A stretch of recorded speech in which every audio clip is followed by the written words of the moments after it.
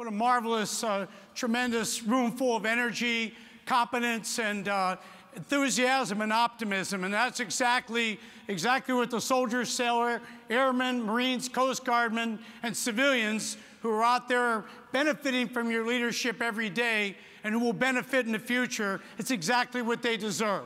So you are here today cross-leveling with some tremendous, tremendous speakers, President Speaker excluded, that are going to help you put some tools in your toolbox. They're going to help you take it from good to great.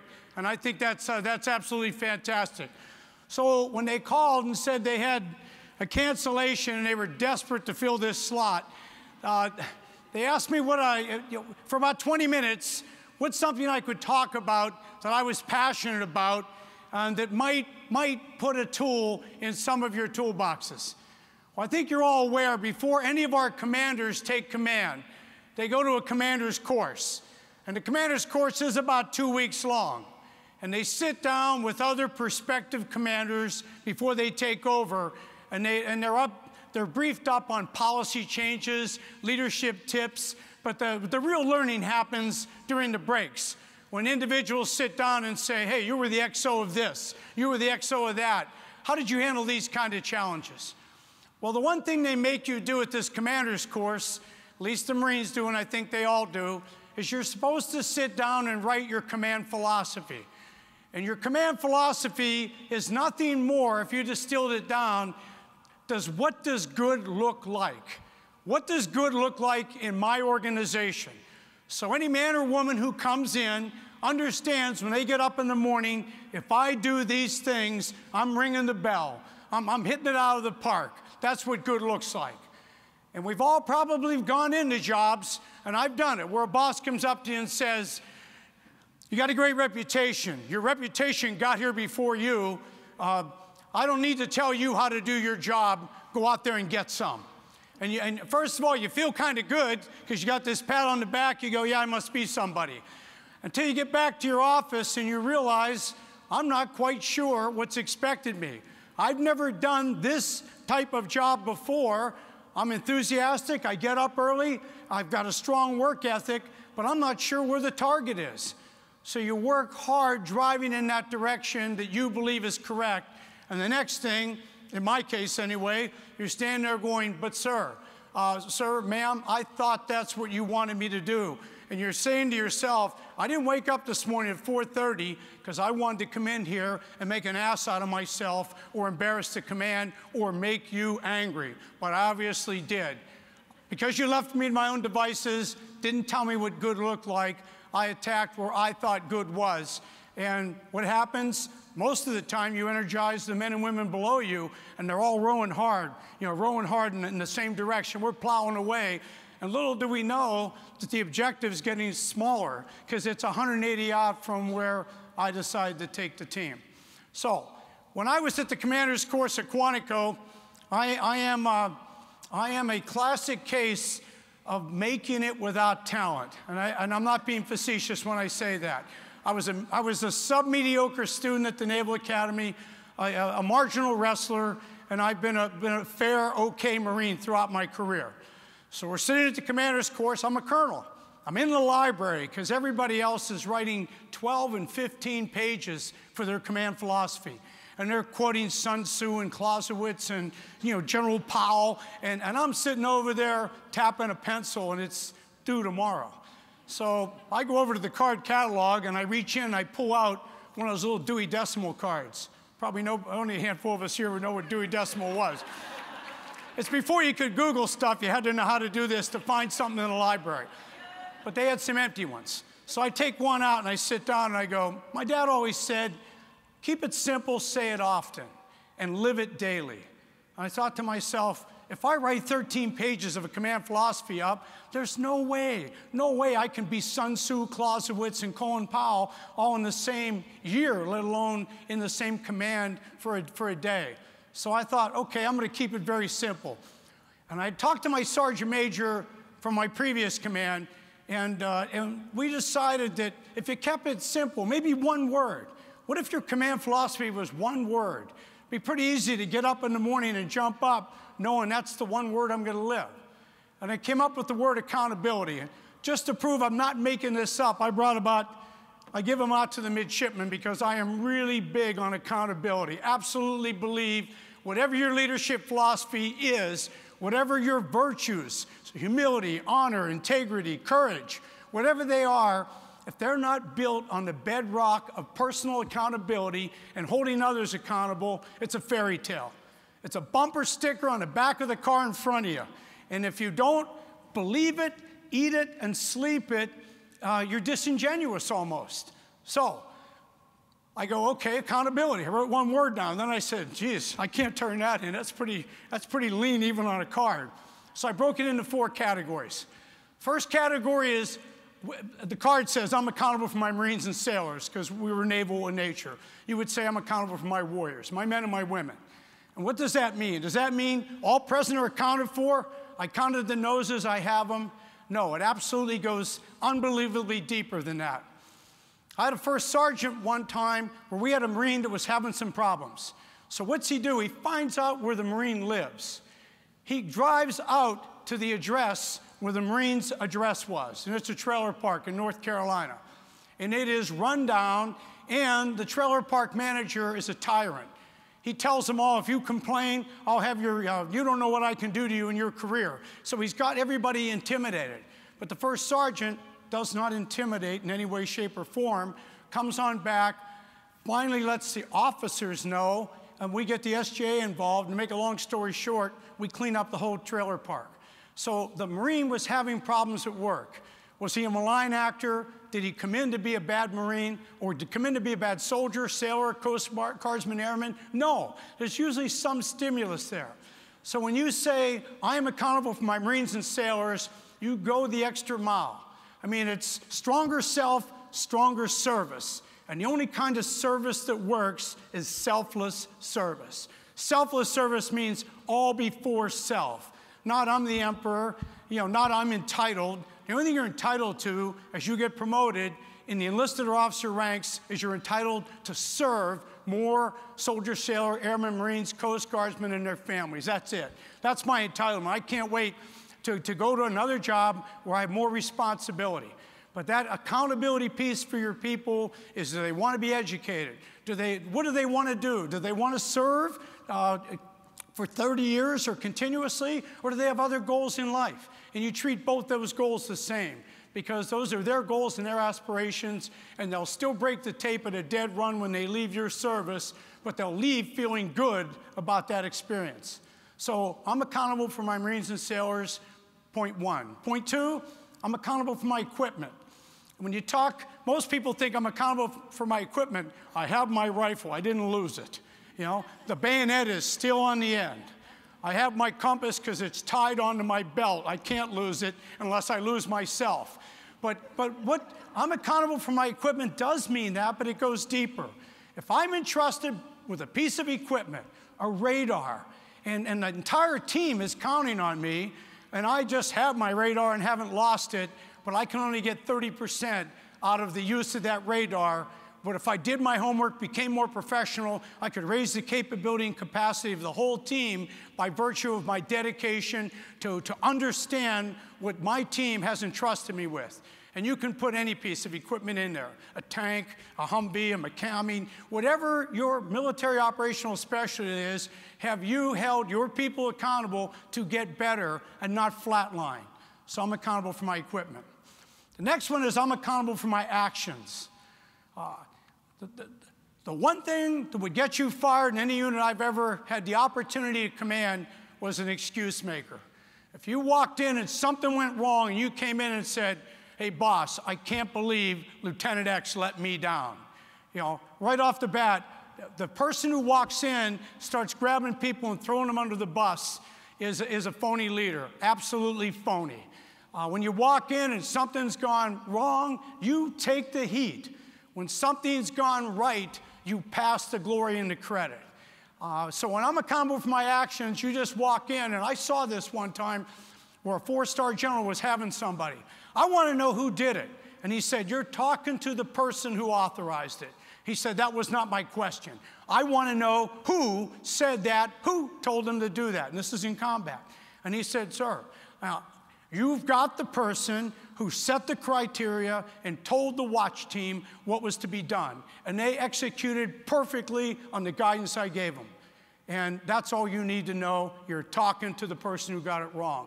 I mean, and that took moral courage, absolute moral courage. I mean, my knees were shaking, and I wasn't even in the beaten path of the machine gun fire. So you hold yourself accountable for your actions. But always remember, if things came out great, you never did it alone. Don't be an I-me person.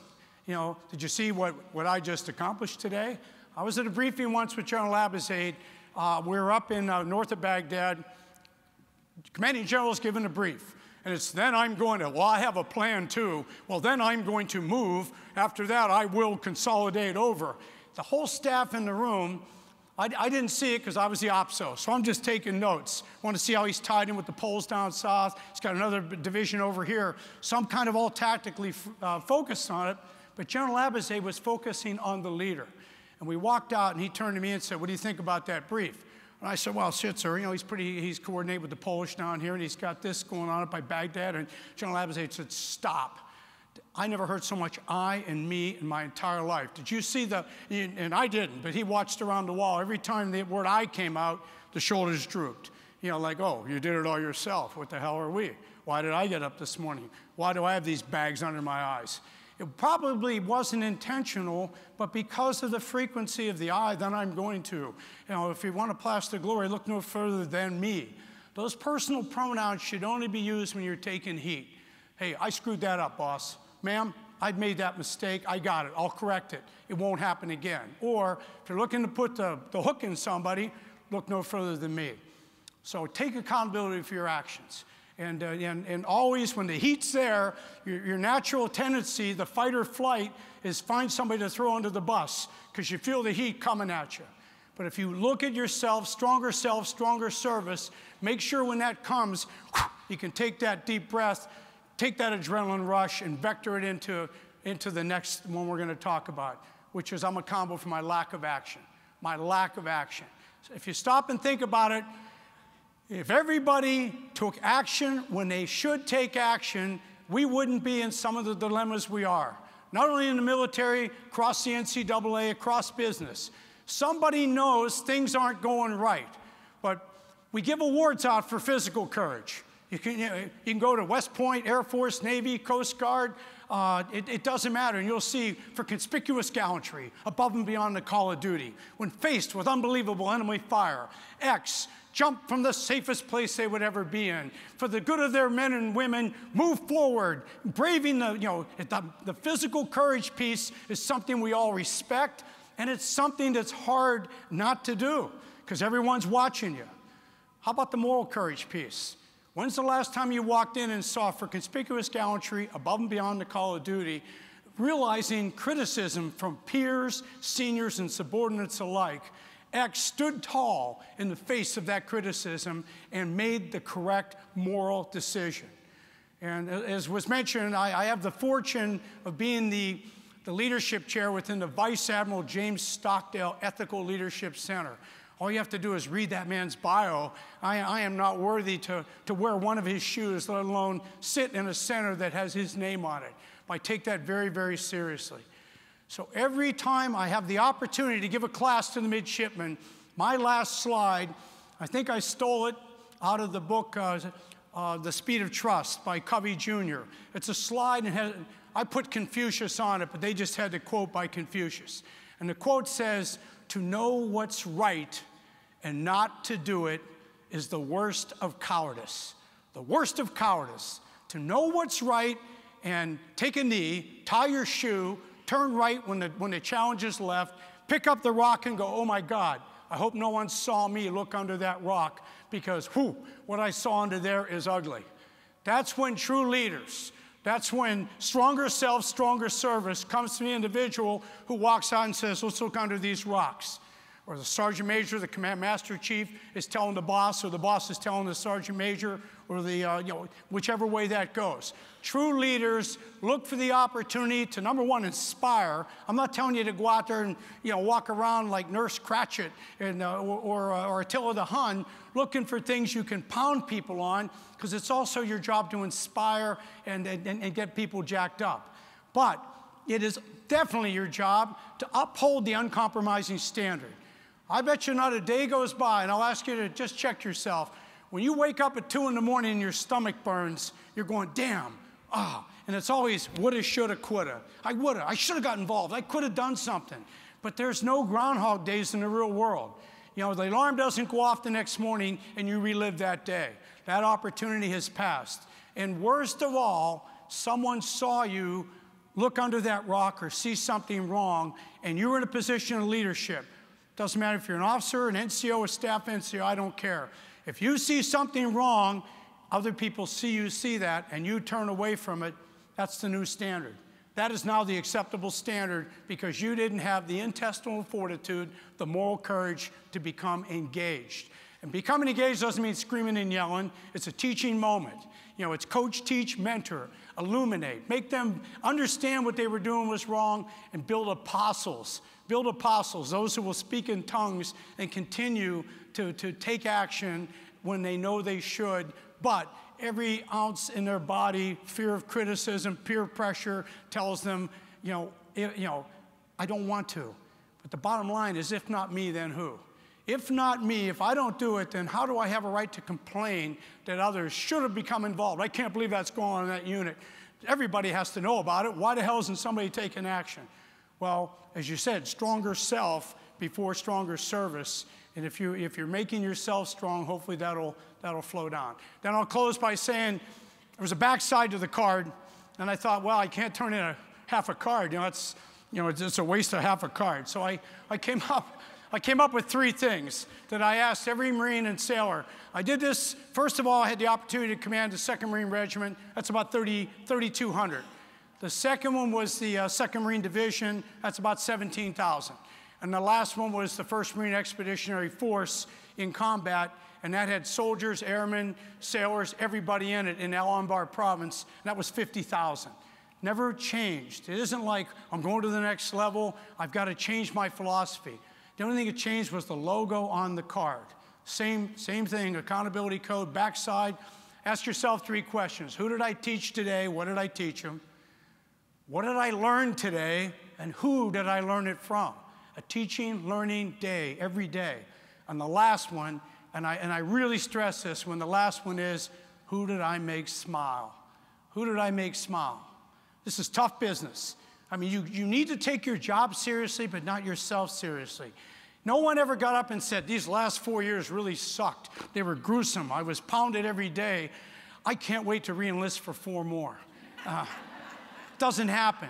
And a lot of that is involved in the command climate and the way you build a learning climate where I can get my juice in there, I can get some skin in the game, my ideas are on the table, I'm allowed to debate it, I can ask you why, we can have discourse. Not a unit where anytime I say why, anytime I challenge you, it's considered to be disrespect. And I'll close by saying, please set a command climate where disagreement is encouraged. Respectful disagreement is encouraged.